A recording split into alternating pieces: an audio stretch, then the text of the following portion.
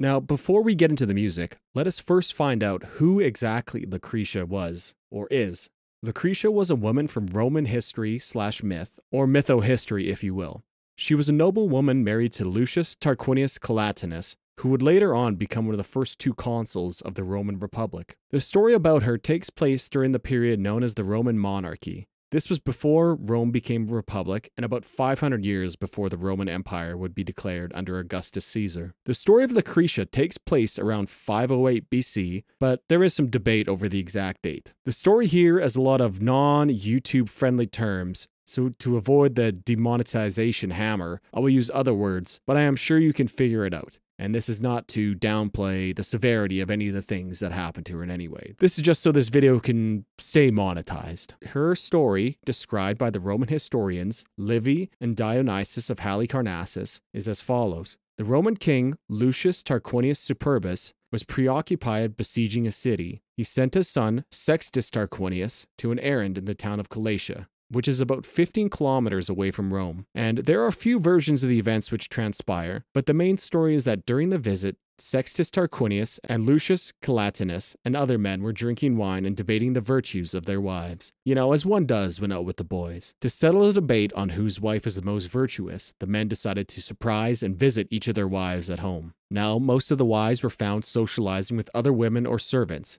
Yet, Lucretia, Lucius's wife, was found working alone, a model of dedication to her husband. It was here that the son of the king, Sextus Tarquinius, became infatuated with lust towards Lucretia. Accounts differ, but later on, Sextus would sneak into Lucretia's bedroom and commit SA upon her, giving her two choices. Either she allow herself to be defiled by him, or he would unalive her and one of her male servants and claim that he had found them together in adultery. Having no other choice, Lucretia was then SA'd by the son of the king. In another version of the story, before the assault happened, Lucretia was offered all the temptations that a son of the king could offer her. Money, extravagance, wealth, power, etc. But she refused all his proposals, exemplifying her temperance, self-restraint, and dedication to her husband. Afterwards, distraught and devastated, she sends messengers for her father and her husband to come quickly with witnesses. As they returned to her, she explained what had happened to her, and in one account, she is said to have stated to them, quote,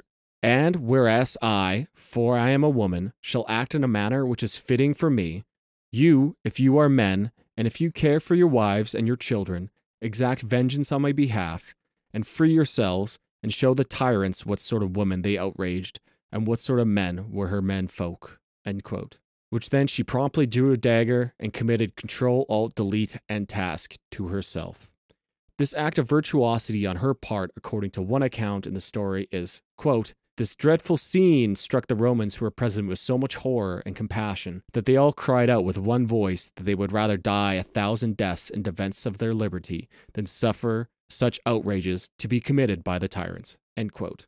Thus, the essay and self-end task of Lucretia would spark the events which would overthrow the tyrant kings of Rome and would lead to the establishment of the Roman Republic, which would then last for nearly 500 years. I encourage you to go read the account of Livy himself, or to find one of the many excellent history videos on the Roman monarchy republic for more information. The story of Lucretia is important for many reasons, not only for the establishment of the Roman Republic, but for also becoming a symbol of chastity, purity, devotion, temperance, moderation, and self-control. Otherwise described as sophrosyne, Lucretia has been used as an example and symbol of sophrosyne by numerous authors, playwrights, painters, and musicians, including, but not limited to, St. Augustine, Dante, Machiavelli, Shakespeare, and Dave Mustaine?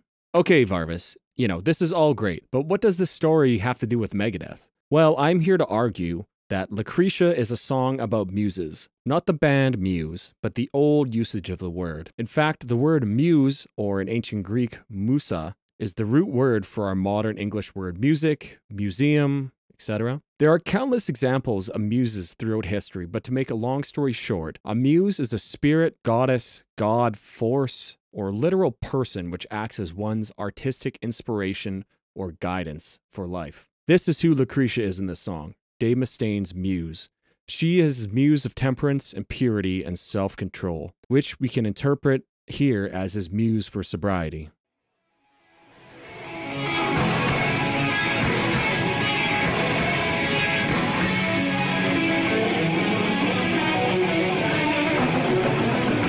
The intro riff here always reminds me of a fairy or spirit dancing.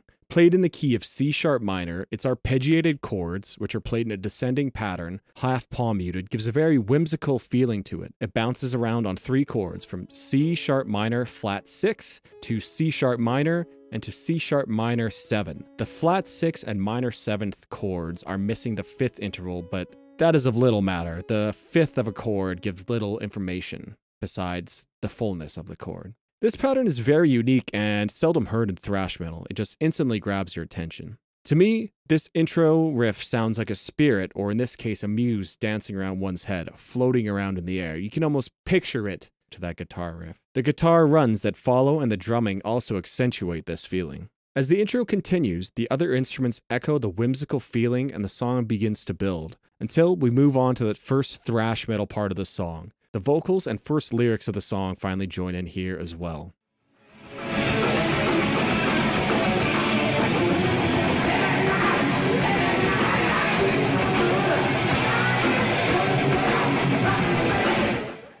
As the vocals come in, the key changes to F sharp Phrygian. Here, in the first verse, the lyrics are as follows. Sitting up late at night, I tiptoe through the darkness. Cold as hell, black as spades, aware of my immediate surroundings. In my place, I escape, up into my hideout. Hiding from everyone, my friends all say, Dave, you're mental anyway. Hey. Drift into a deeper state. I stalk the cobwebbed stairways. Dirt grits beneath my feet. The stair creaks. I precariously sneak. Yeah. Here Dave is relating a story of doing something which everyone around him would disapprove of. In the book Rest in Peace, Dave Mustaine, on the passage about the song Lucretia, would say, quote, I could remember when I was sneaking through the houses, getting loaded, how my life had sunk to such a level of debauchery and hiding stuff from everybody. I was reminded of my loft at the studio. That was a place I could escape, up into my hideout, hiding from everyone. End quote. This entire first lyrical section is Dave reminiscing of a time in his life when he was using drugs. Dave was famously sober on Rest in Peace, so that the writing of the song must have been a cathartic experience to him, to relieve those dark moments of using. And as a side note, I always enjoy how Dave Mustaine references himself in third person in various songs. It could come off as very corny and cheesy, but somehow Dave Mustaine always seems to pull it off. I also enjoy how the verse moves to a different key from the intro, this time F sharp Phrygian. F sharp Phrygian is a little bit more of a darker sound to the regular minor scale, having the flattened second there. It's a very nice touch that gives the verse sort of a darker feeling from just the regular C sharp minor intro. As the verse ends, we get to the heaviest and darkest riff of the entire track.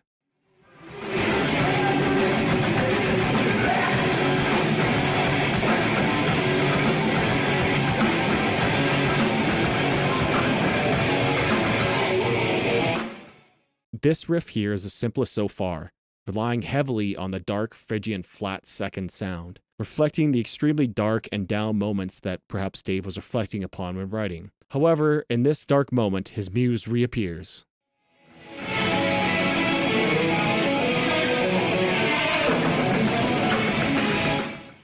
The intro section repeats, albeit just a little bit shorter and with some different drumming. Dave Mustaine's muse, Lucretia, reappearing, dancing around him, giving him strength and inspiration, taking him back away from the dark, cold, dirty, and cobweb-infested hideout he was singing about.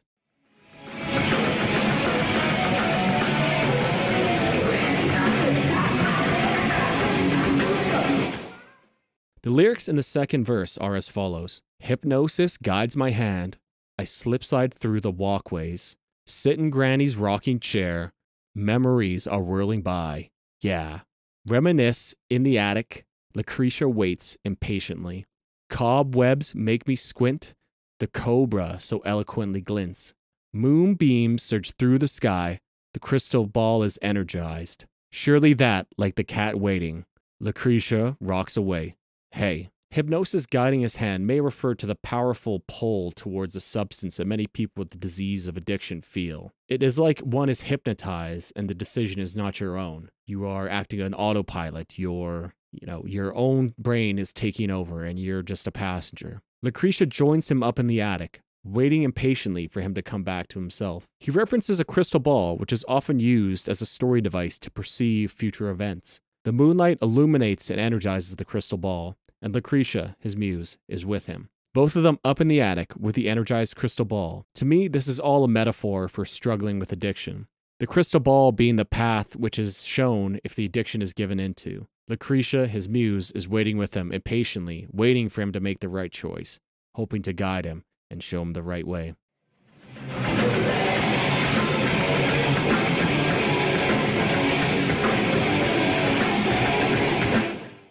As the second verse ends with Lucretia sitting in Granny's rocking chair, we go back to the heavy Phrygian riff. Instead of moving back to the intro, it moves to a section which is similar to the intro, but different. First of all, it's in a different key, played a little bit differently, a little bit different arpeggiated chords. It almost feels like we're being taken somewhere but through this riff, which is true as we're being taken to the solo section.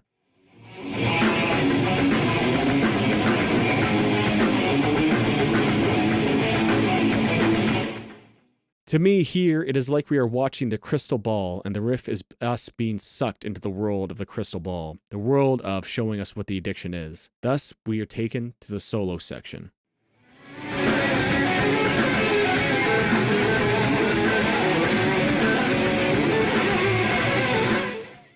The two solos here, one played by lead guitarist Marty Friedman and the other by Dave Mustaine. Marty Friedman's solo is very beautiful and effervescent.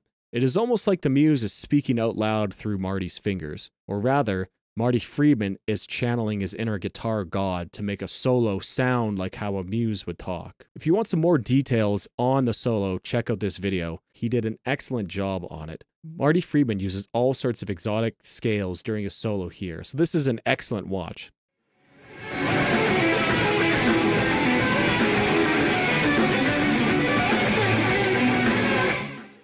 Lucretia, Dave's muse, is imploring him to stay clean and to channel her temperance into him. The solo rises and falls beautifully. There's major and minor sections and arpeggios. Ah, it's beautiful. What a wonderful, wonderful solo.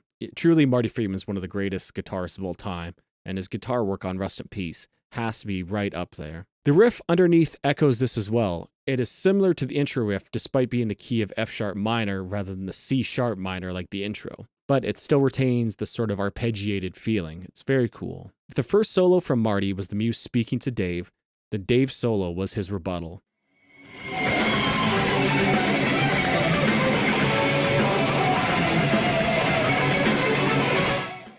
Dave's solo is much more violent and intense, less beautiful and more aggressive. It is like the two of them are battling it out over control. Dave's solo is like the devil on your shoulder, which is another example of muses in popular culture, but this time for nefarious or evil purposes. He is telling himself, hey, remember how much fun it was? How much you enjoyed it? How much trouble you could get into? How exciting it is? Echoing this is that we have the riff from the verses here again, which is an F sharp Phrygian, rather than Marty's, which is just an F sharp minor. This echoes the darker feel and sort of brings together some cohesiveness, some continuity from the verses to the solo sections. One of my favorite moments in any solo ever here is the moment which I've heard someone describe as falling up the stairs.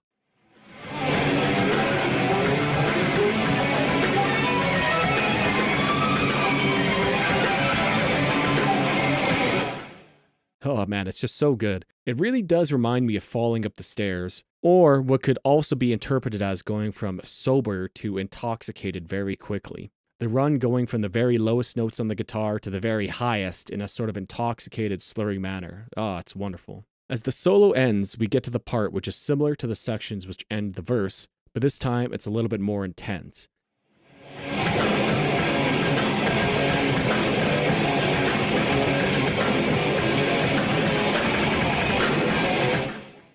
And after one amazing drum fill, which I always remember to air drum to, the song ends, and it's unclear whether or not Lucretia the Temperance Muse was able to keep Dave away.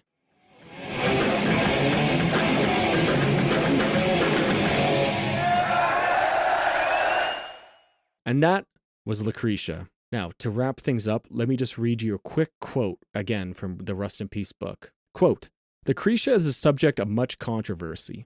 People want to know who Lucretia is. They tell me I spelt her name wrong. They have all sorts of opinions about the song, but they are all wrong. I wrote the song about some make-believe thing in my head, and I named her Lucretia. I don't even know who this is. I made it all up, and I can spell her name any way I want to. Oh man, you just have to love Dave Mustaine. I just love his matter-of-fact, no BS attitude towards this stuff. Well, of course, it is his song, and it can be about or not be about anything that he chooses. As I have said many times before in my other deep dives, the best art can be interpreted many ways. You know, everyone has a different opinion on what the Mona Lisa is smiling at, right? And once art is sort of released into the world, it can sort of take on a life of its own, and people can read their own meanings into art. So with Lucretia, we can choose to look at it the way I interpreted it, or you can choose to look at the way Dave does. I will say though, individuals do not exist in a cultural vacuum. Despite the fact that Dave says he does not know who she is, I would counter-argue that over 2,500 years of cultural osmosis could have subconsciously caused him to use her name for the song, which is a song about addiction and temperance, purposefully. That is, he may have heard her name used in the Shakespeare play or an art gallery somewhere, and these sort of terms and symbols in our culture are deeply ingrained in our stories and everything like that. You can look up the work of Carl Jung for a lot of this, but you know, synchronicities and coincidences are a funny thing. It requires both ends of the party to be present for it to happen. So essentially what I'm saying here is that perhaps Dave using the name Lucretia was not an accident, despite the fact that he thinks it was. And with the way that the song's constructed and the lyrics and the riffs are very fairy and muse-like, it seems like this had to be more than a coincidence, is what I'm saying here, if that makes any sense to you guys. Anyways, what do you think of Lucretia? Was I looking too deeply into things? Do you agree with me? You know, leave your thoughts down below. I always enjoy reading your thoughts on these matters. You know, you guys are all very intelligent and have made me rethink many, many things. I have more songs coming, so always remember to like and subscribe for more. Cheers.